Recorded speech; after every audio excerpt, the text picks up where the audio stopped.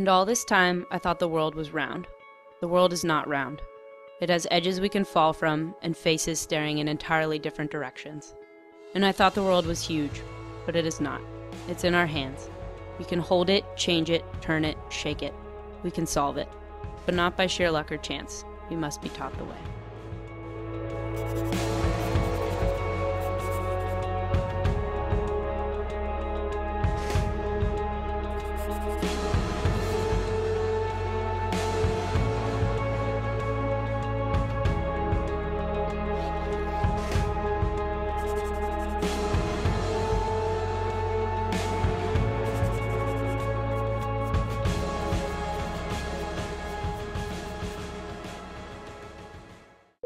Welcome to the world-class city.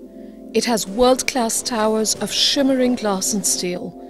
It has world-class expressways and soaring flyovers. It has world-class shopping malls layered like iced cake with floor after floor of world-class stores selling world-class brands at world-class prices. The world-class city has swanky airports that connect you to other world-class cities. It has world-class gated condominiums with world-class infrastructure, swimming pools, manicured golf courses, air-conditioned private schools, tennis courts. Each world-class city is like every other world-class city. In each world-class city, you have travelled into the future. But there is one more thing about a world-class city. It has no slums.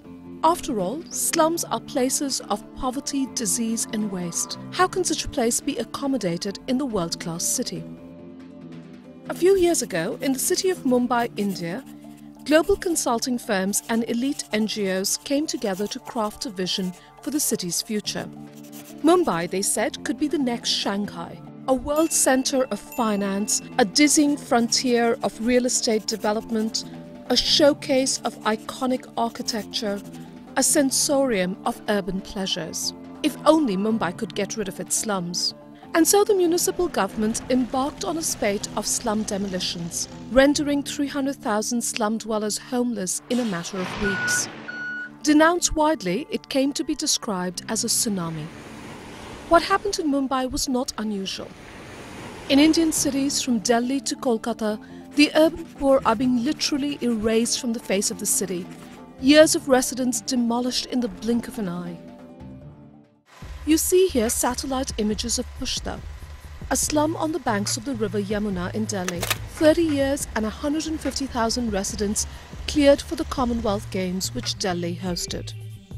In the 19th century, Friedrich Engels, Karl Marx's collaborator on the analysis of capitalism, documented the deplorable housing conditions of the working classes of industrial cities in England. Born into a wealthy family of industrialists, Engels argued that the bourgeoisie had no method for settling the housing question other than shifting it elsewhere. He wrote, "The most scandalous alleys and lanes disappear to the accompaniment of lavish self-glorification by the bourgeoisie, but they appear again at once somewhere else. The same economic necessity which produced them in the first place produces them in the next place also." Engels was prescient, because 150 years later, the world-class city is still settling the housing question by moving its slums around. But here's the paradox. The world-class city is built by slums.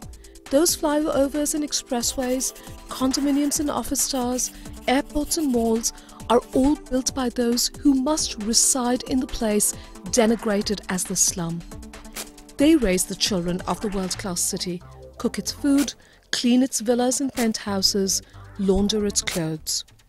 An irony, isn't it, that those being evicted as filth and nuisance, those being declared disposable, are in fact essential for the world-class city? An irony, isn't it, that they are the urban majority, well over half the population? The world-class city, then, is an impoverished frame for thinking about urban futures. To see the city from the slum gives us a different view. Slum dweller federations, for example, organised now on a global scale, propose that the slum is vital, not disposable, for the making of the global urban future.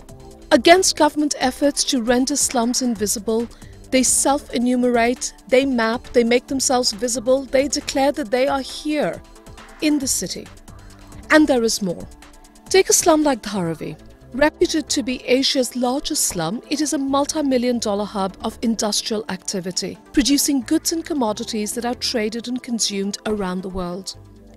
For the urban poor, Dharavi may be sheer survivalism, but for the global economy, industrial workhorses like Dharavi are essential. The story of the entrepreneurial slum is an important counterpoint to the dream image of the world-class city.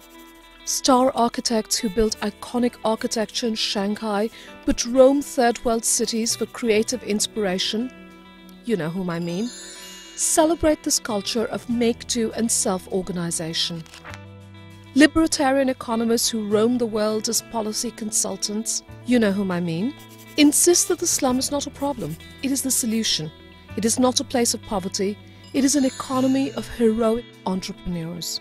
To see the slum as entrepreneurial exposes the lie on which the idea of the world-class city rests, that the poor are disposable residents of the global urban future. Bullshit. Total bullshit. But it is not enough to think about the entrepreneurial slum. We must also pay attention to how the slum is a manifestation of profound inequalities, including those of urban policy. And the entrepreneurialism of the poor is not an antidote for these inequalities. Let me return to the Shanghaification of Mumbai. As the slum demolitions ravaged lives and livelihoods, the city's social justice activists asked a profound question. In Mumbai, 60% of the city's population lives in slums. Shouldn't they have a right over 60% of the land in Mumbai? What an audacious question. After all, slums are illegal. How can they lay claim to the city? But to see from the slum is to see illegality differently. Slums may be illegal, but so often is the urbanism of the affluent. From gated condominium enclaves to sprawling corporate campuses to leisure resorts, prosperous urbanization has also entailed illegalities, encroaching on protected wetlands, devouring agricultural land, and violating municipal law. While the illegalities of the poor are criminalized, the illegalities of the rich are celebrated as examples of successful urban development.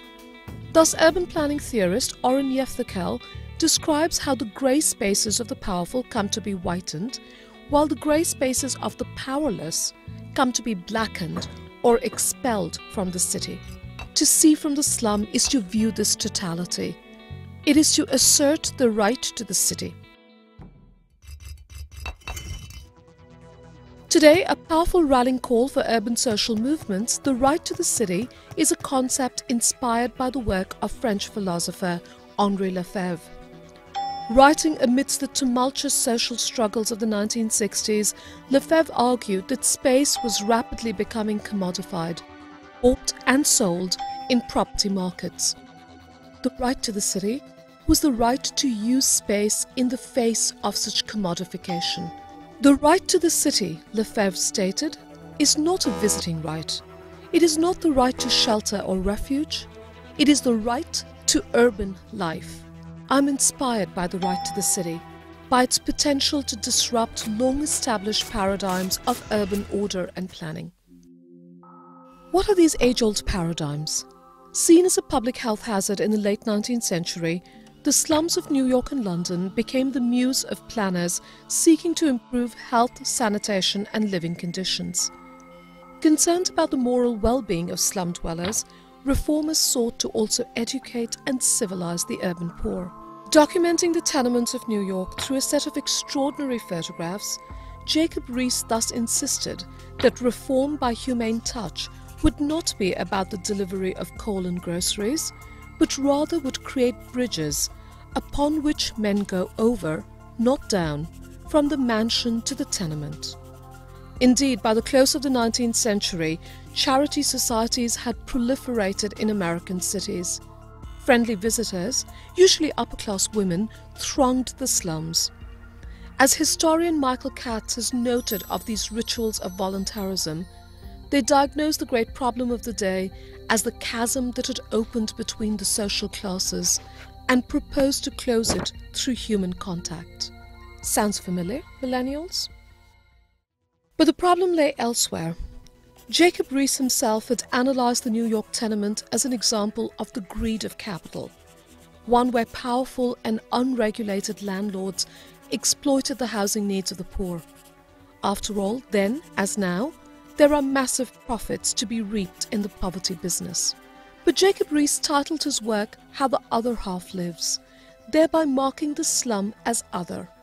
Can this othering be disrupted? Let me suggest an allegory which may enable such disruption. I have a particular interest in the cinema of urban dystopia. You know, those films that depict extreme worlds of fragmented cities, segregated social life, and environmental disaster. I'm drawn to them because in their exaggeration, they point to certain present-day realities and at times even have a kernel of hope.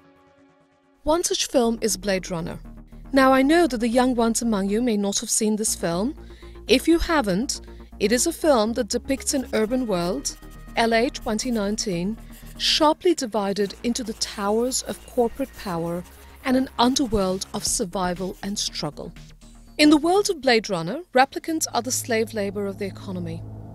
Genetically engineered androids who have a lifespan of 4 years, they toil in off-world colonies and are banned from Earth. They are essential but disposable. But their very existence calls into question humanness itself. The protagonist of the film Deckard, played by, no, not Bono, but another white dude, Harrison Ford, is a Blade Runner, a guardian of order authorized to execute runaway replicants. But ultimately he too must confront the question of whether he is human or simply a replicant. Philosopher Slavoj Žižek thus notes that Blade Runner forces us to confront a total loss of identity and to thus rethink what it means to be human.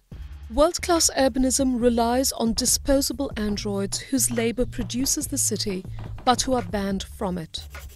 What does it mean to see the city from their perspective? The city of Blade Runner is all around us today. In Mumbai, a single-family home soars 27 floors into the sky, a cantilevered sheath of steel and glass with helipads, airborne swimming pools and hanging gardens. The 600 servants, who must clean, staff and protect this tower, live in the dense slums beneath. Recently, a New York Times reporter interviewed a destitute woman who dwelt on the pavements of Mumbai near this $1 billion spectacle. She noted the vast gap between her life and that of this extreme wealth, but went on to say, "I'm a human being, and the owner is also a human being."